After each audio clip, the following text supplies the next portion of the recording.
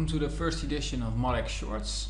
This is a new video series I would like to do about just some short video tutorials about some elements of MODX and how you can use them to create a powerful website. And the first one I'd like to start with the basics is chunks. MODX chunks are a really important part of the MODX templating system, and they're really powerful if you want to create a nice website. So let's get started. So what are MODX chunks?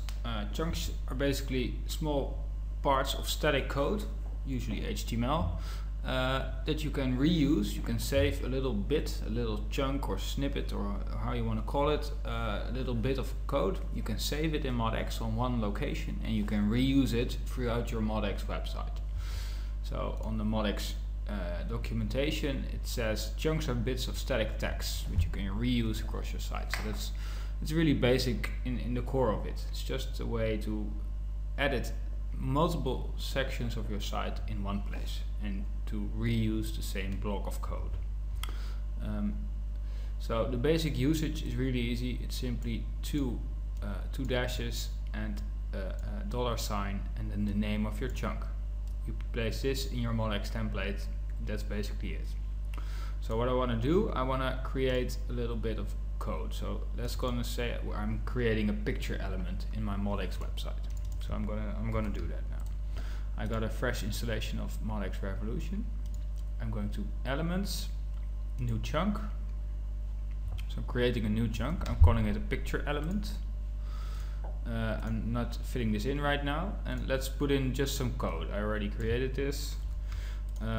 Basically, it's an element with a name of Bob, and Bob works as a web designer, and he has a secret identity. This is like a little chunk on our website that we're going to reuse, and his secret identity is Batman.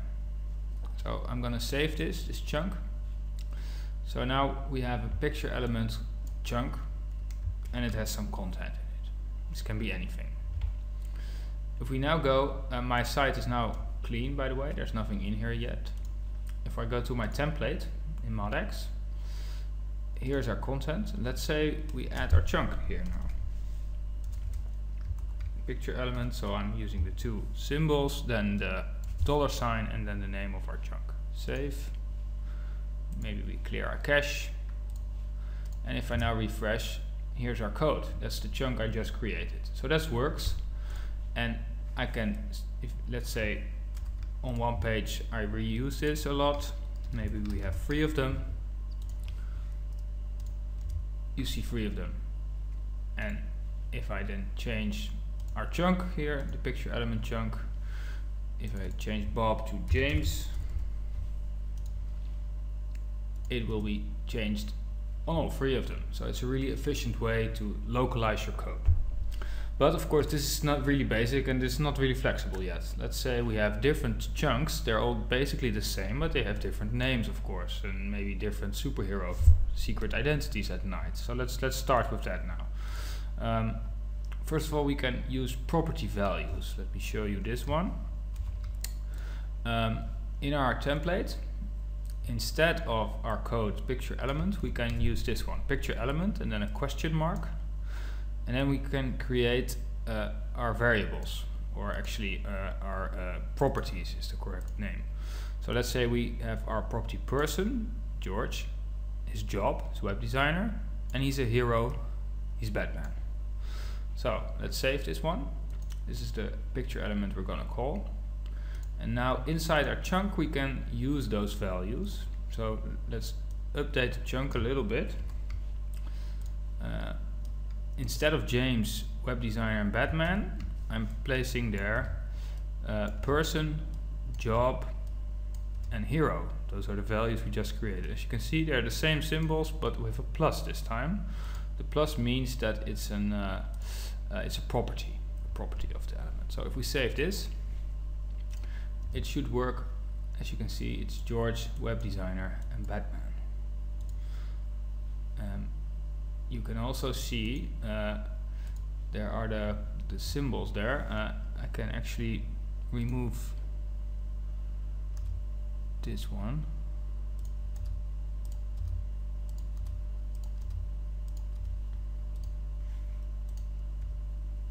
as you can see.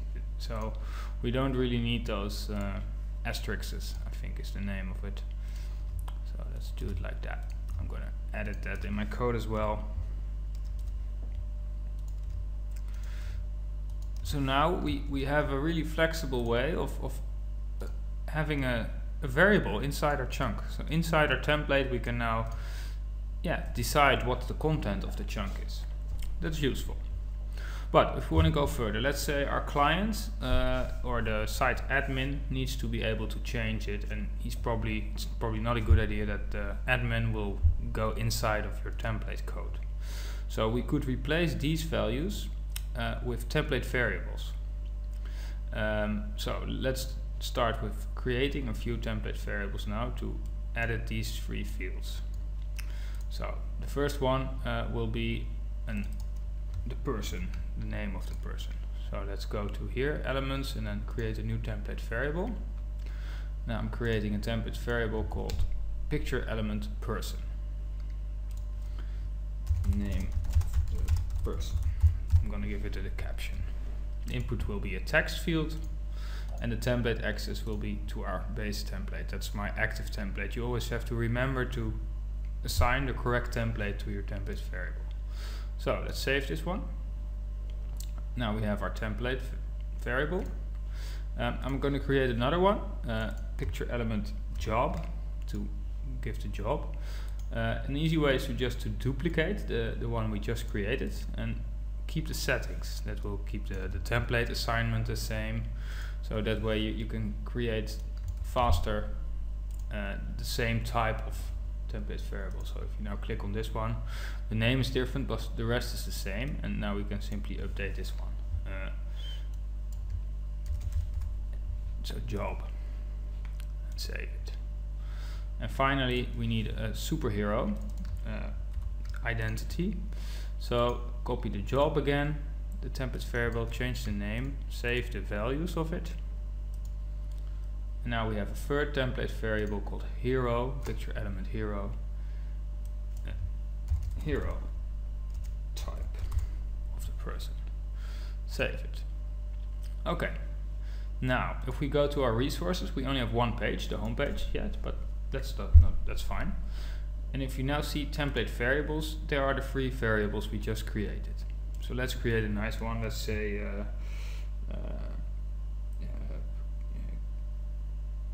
Jan, and the job is developer,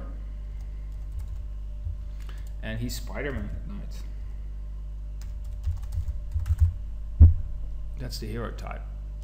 So how do we use this code? We assign the template variables, and for each of our pages and resources, the site admin can decide the values. If we now go to our chunk, we can simply update these values. Instead of this one, person, we are now changing this plus symbol for a star. And now we enter simply picture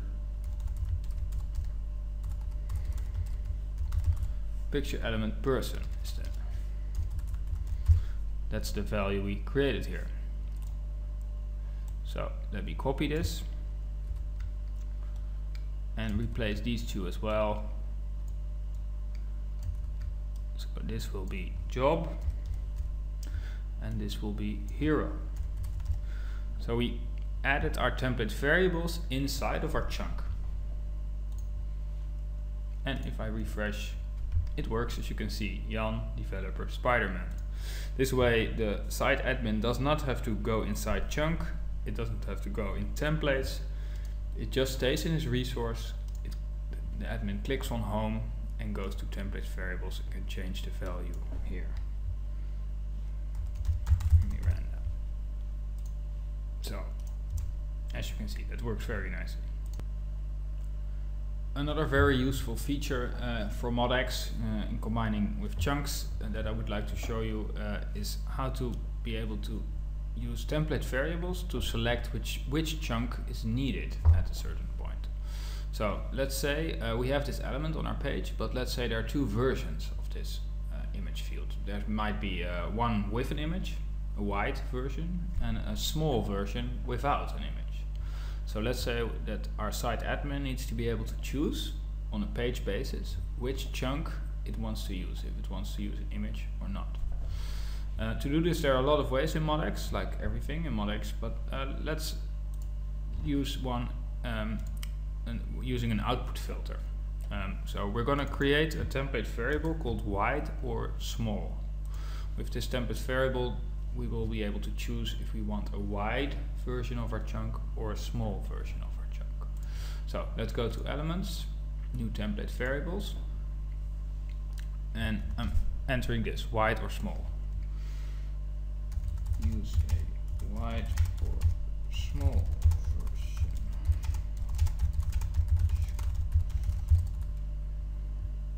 I'm adding a description actually here, and then I will call the caption wide or small.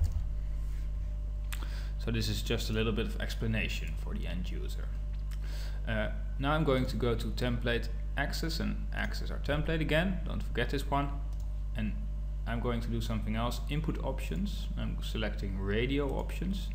This will allow me to create a preset of options that the end user will be able to select, but it will only be able to select one of the available options. And here I'm going to enter the following. This one. This code will be below the video. Here, let me explain. I'm creating two options. These are divided by these two lines. First one is called wide picture container, and the value for it will be wide. This sets the value to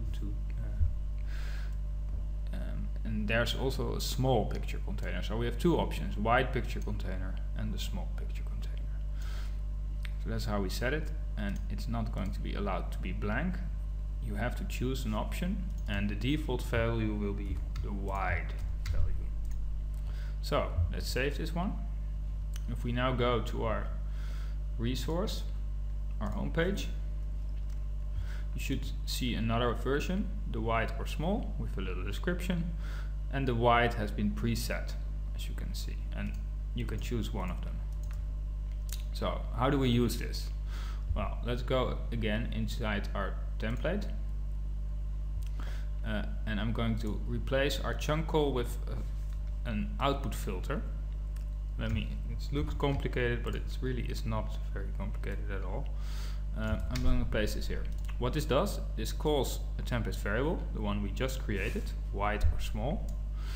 And if the value is, so that's with this one I say, if it is wide, which is the default, then it will call the picture element wide chunk, which we still have to create. We're going to create that next.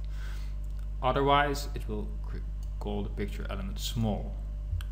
I'm actually going to remove this one. I'm going to keep this one. We already have created this one, the picture element.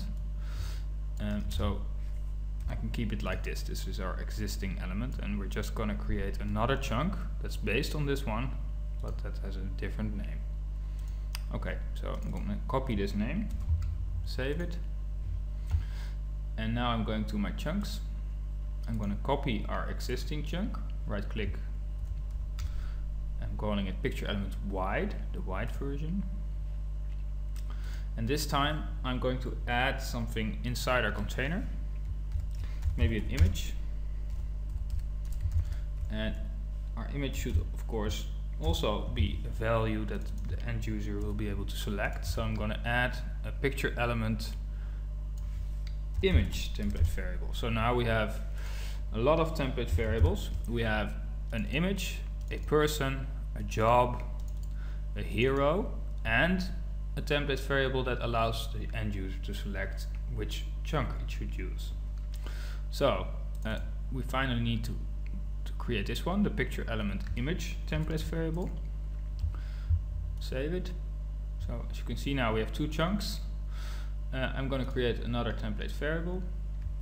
This time I'm calling it the picture element image. Let's call this person image. And in the description I'm going to let the end user know that this will only be visible when they select wide. So let's say this image will only be visible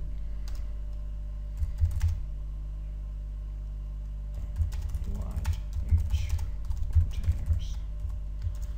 Something like this. You can change it, of course, to whatever you like. Since it's an image, I'm gonna say that the input option is an image instead of a text, and the template axis should be set, of course. So save this one, and if we now go to our home page, we should have a few options here.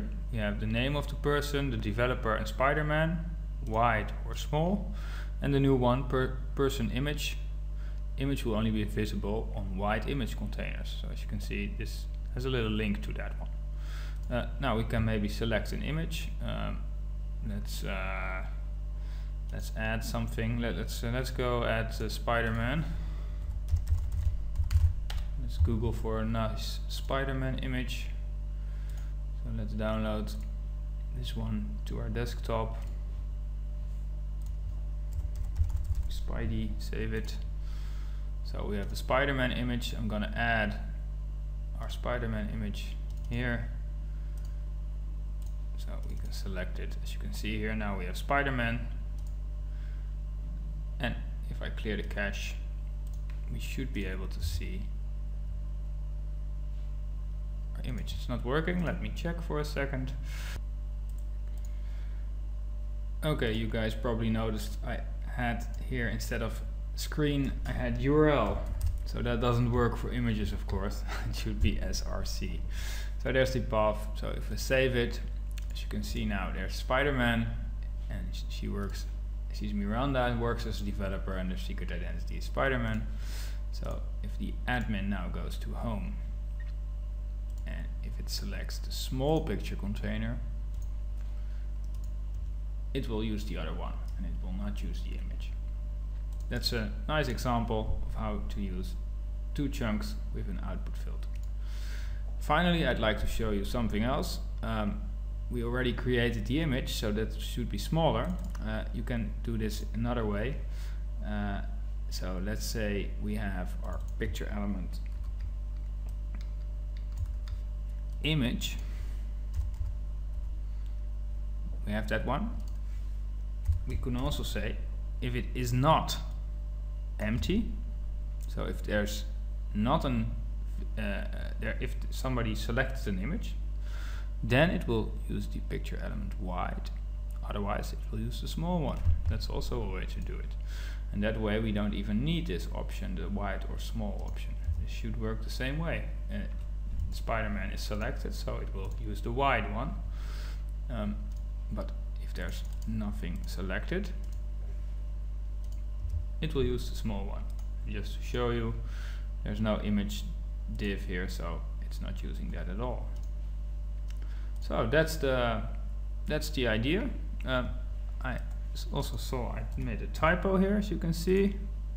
I'm making a lot of typos at the moment, so I will post all this code below the video. I hope you enjoyed it, and I hope you notice how flexible and powerful MODX is. Thank you for watching.